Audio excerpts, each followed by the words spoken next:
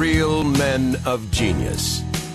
Real men of genius. Today we salute you. Mr. Lying about making too many damn fights managers? That's right. If a lie needs to be told, these are the men to tell it. Tom Loeffler lied about Little G wanting to fight Andre Ward. Little G was terrified to death. Don't forget about Eddie Hearn. How could we? This idiot lost Chris Eubank Jr. because he lied about the money. Wait 1 second. Did you forget about the salt water? Hell no. I didn't forget about the salt water. Micheal Koncz was the idiot that co-signed that bullshit. Do you ever think they tell the truth? These guys? Huh. When Marquez stopped drinking his own piss, they'll tell the truth. Mr. Lying about too many damn fights managers.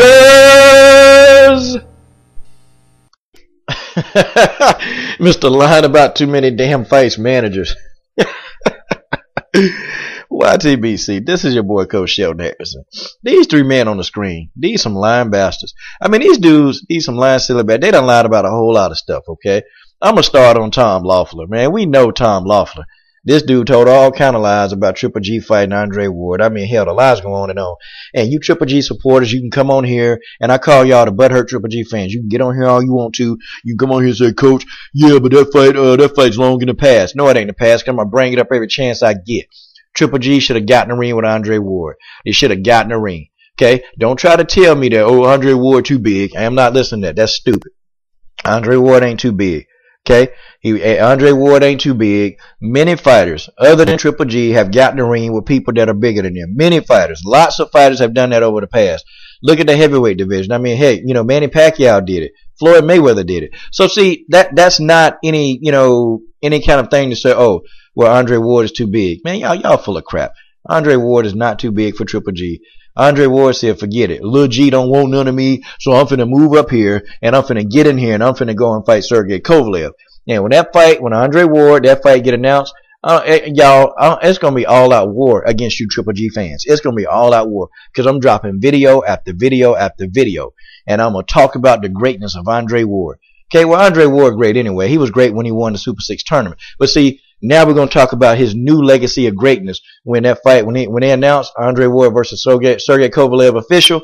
I'm going to be raining videos on all you Triple G fans. And you just better damn well believe it. Coach Sheldon Harrison ain't going to take a break. I'm going to drop a video every minute, every hour, every second. Because I'm going to get y'all. I'm going to get y'all, and I ain't going to let you off the hook. I'm never letting you Triple G fans off the hook for Andre Ward and Triple G not fighting. And Triple G, I'm not letting you off the hook. Tom Loeffler, Lying Loeffler. I call you Lying Loeffler because all you do is lie. I'm never letting you off the hook, Tom Loeffler. I'm going to go to your Twitter account. I'm going to post my videos on your Twitter feed. Tom Loeffler, I'm going to do anything I can to get back at you for this, okay? We did not get to see that super fight. Andre Ward versus Triple G would have been a super fight. It would have been a super fight, and Tom Loeffler, because of you, your lying self, you probably told Triple G, hey, don't entertain a fight with Andre Ward. He's too dangerous right now. That's what you said, Tom Loeffler. Tom Loeffler, you're a liar.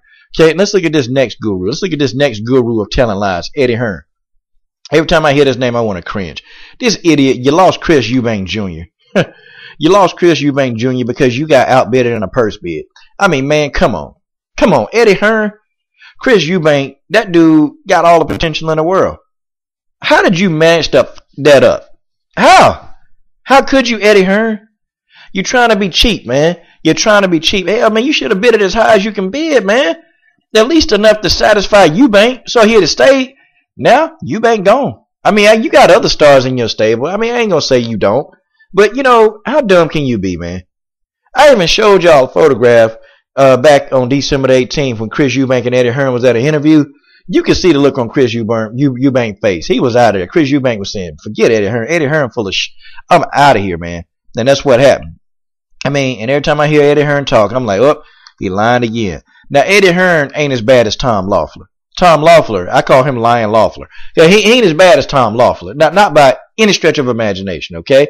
But Eddie Hearn, you lied about that money. And when you lie about money, Eddie Hearn, let me tell you something. You know damn well your fighter's going to leave you. Now let's look at this. Let's look at this next line bastard right here, Micheal Koncz. Do I need to say more? Micheal Koncz co-signed that saltwater stuff. I mean, Micheal Koncz co-signed the saltwater incident. Well, y'all know what I'm talking about when I say saltwater. Manny Pacquiao showed us saltwater. Micheal Koncz co-signed it. Matter of fact, man, Micheal Koncz lied about the contracts being signed. Like Micheal Koncz lied all those years saying that Floyd Mayweather was running from Manny Pacquiao. Micheal Koncz is just a liar. Hell, I mean, what do these guys do, man? I mean, really and truly, man. They make all this money, man. They make all this money, then they tell all these lies. I don't even believe when Tom Loeffler, Eddie Hearn, or Micheal Koncz, when they say something, I don't even listen, man, because I know they lying. I know they lying. The fight, unless the fight is officially announced, I don't believe them. And see, everybody want to get on here and talk about Al Haymon. Everybody want to talk about how Al Haymon create these mismatches and all this stuff. But, I mean, man, these guys, they can't compare to Al Haymon. I'm sorry.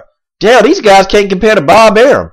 Hell, they can't even compare it to Oscar De La Hoya, and I'm not an Oscar De La Hoya fan. I truly and honestly, Oscar De La Hoya is a step above these guys. I mean, these guys suck, man. They suck.